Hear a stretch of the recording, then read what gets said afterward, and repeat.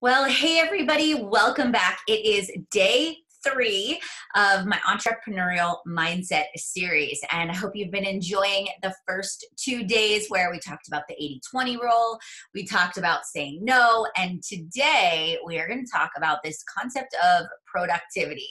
So productivity is kind of a big word, maybe it's a little abstract to you, but I want to walk you through one of the things that I have really harnessed, leaned into, embraced in order to grow and scale my business. So if you rewind the time all the way back to 2011, I had a 6-month-old and a 2.5-year-old at home. So Landon and Bryce were itty bitty babies.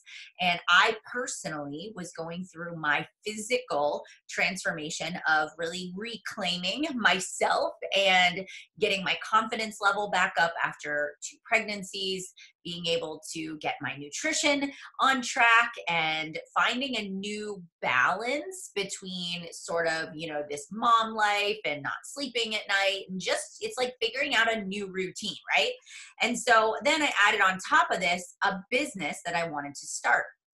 And so when I launched my business, I really had to say to myself, okay, if I want to make money at it, which is exactly what I wanted to do, right? The reason I became a coach with the business opportunity was because I was seeing great results and I wanted to share it with others.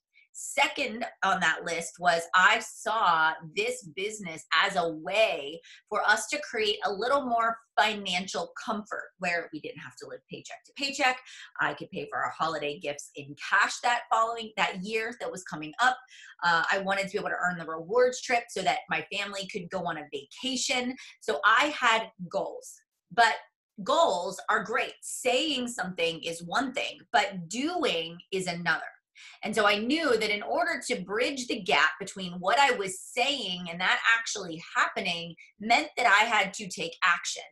And because I didn't have the luxury of putting my children on the bus like I do today, and sitting down at my computer and working for 8 hours, I had to be very strategic about how I was going to use my time.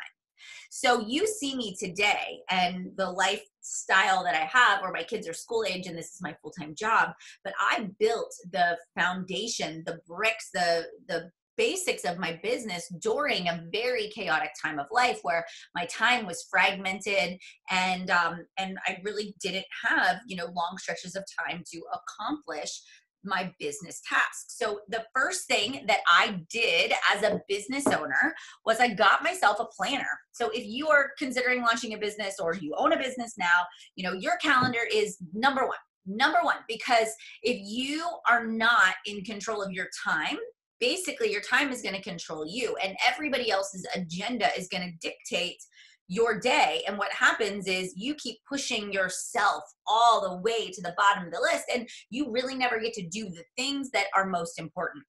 So get yourself a planner. I currently use, it's called the Rise Up Planner. You can get it on Amazon.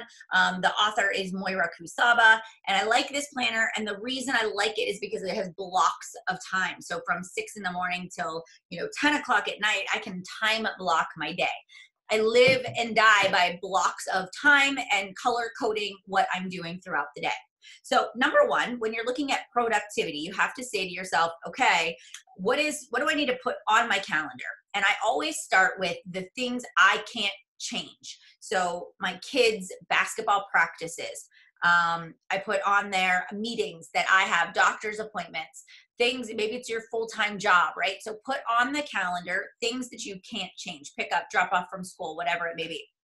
Then from there, I say to myself, what is my goal for the week ahead? What is my one goal? What is the one thing I want to focus on that I want to accomplish that at the end of the week, I would feel really good if I could make that goal happen? Then I sit down and I make a list of everything that I need to do to get to that goal. So let's say, for example, we're just going to use like a new business. And so I want to acquire my first 3 customers in my business. So what are all the ways I acquire customers? So I'm going to make a list of those activities. I am going to invite people to join My support group. I am going to send some follow-up messages to people I talked to last week. I am going to touch base with the woman that I chatted with at the grocery store. I am going to post on social media that I have this opportunity for people to get plugged into a support and accountability group.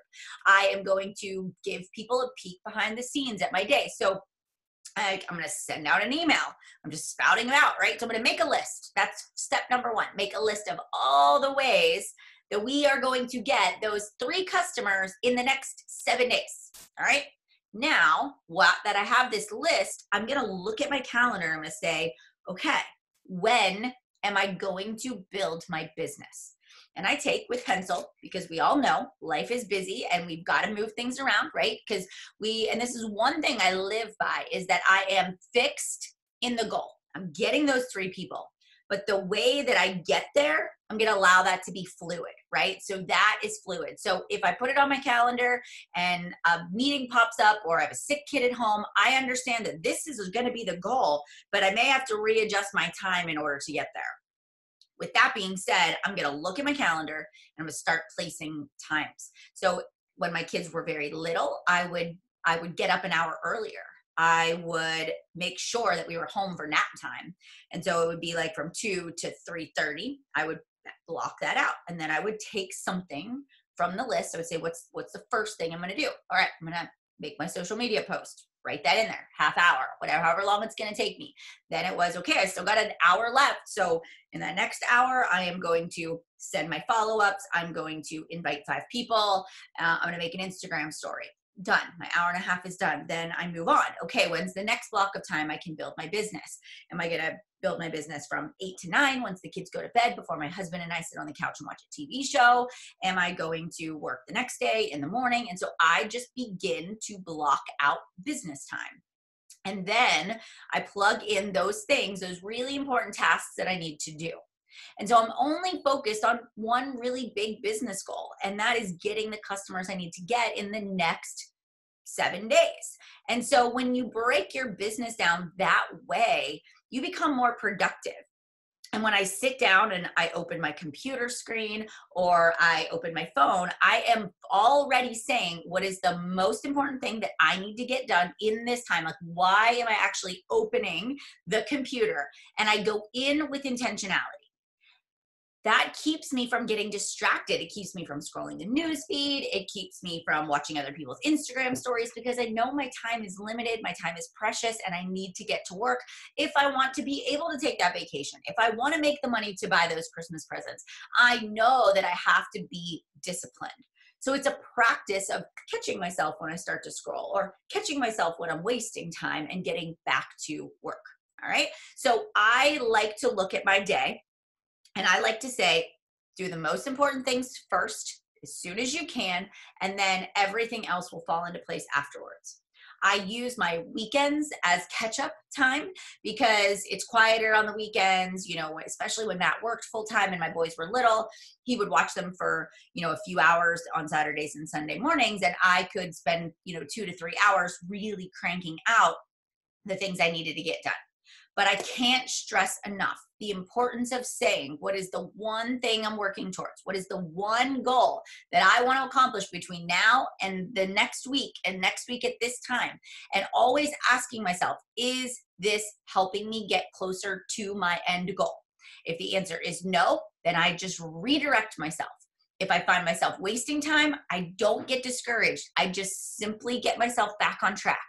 Guys, anybody can build a business like this. Please know that where we are right now, where you guys are right now, and the vision you have for your life is up here. You don't just take one giant leap to reaching your goals. It is these daily, just chipping away at the goal until you get there. All right. And it starts with productivity, and it starts with this task right here. So my suggestion to you guys is this: pull out your calendar. I want you for the next week to really say, okay, what's my one goal? And how am I going to fit it in? And so I really want you to be able to say to yourself, like, okay, I can totally build this business. I can totally rock this. I can totally reach my health and fitness goals, whatever it may be. I want you to see that productivity is totally yours, and it's totally doable. No matter how busy you think you are, you can always find the time for the things that you really desire in life. All right. I hope today was helpful. As always, if you've got questions or you want me to elaborate on anything more, you can send me an email at mjmitro@gmail.com. You can drop me a direct message and I will definitely get back to you guys. Have a great day, and I will see you tomorrow for part number 4.